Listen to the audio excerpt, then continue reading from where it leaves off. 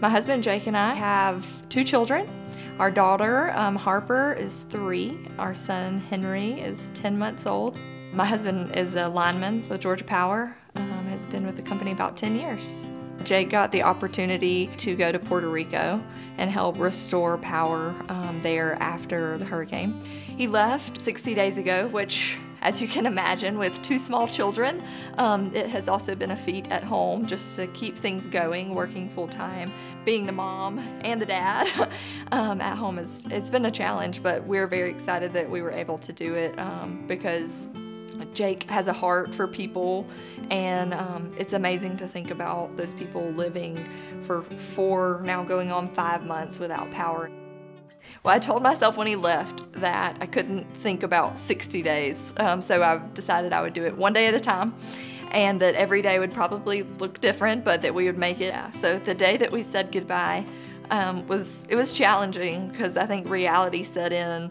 We went upstairs, I started getting the children ready for bed, and on Harper's pillow was a note from Dad, from her daddy, that just said, "Hey Harper, these are some videos Dad made you," and it was our iPad. And Jake had, weeks before he left, I guess, had started making videos of him reading stories to Harper at night, which is a special time for them. I love you. I miss you. Love you, Mama, for me. To hear him talk about the people of Puerto Rico and just how thankful they have been.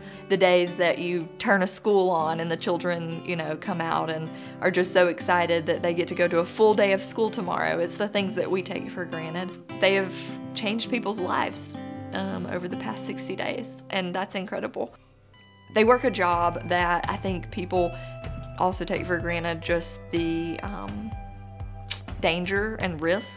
I mean, I think about being in 90-degree heat, working 16 hours a day for 60 days straight, and keeping your mental fortitude to be able to operate live wire at hundreds of feet in the air. I just hope he sees the excitement that we have to welcome him home, to welcome all of them home. They've done such a good job, and so I just want them to recognize the gratitude that we have as his family. I hope that he recognizes, and really all of the guys recognize, that what they do is amazing, and we can't say thank you enough. Here they come!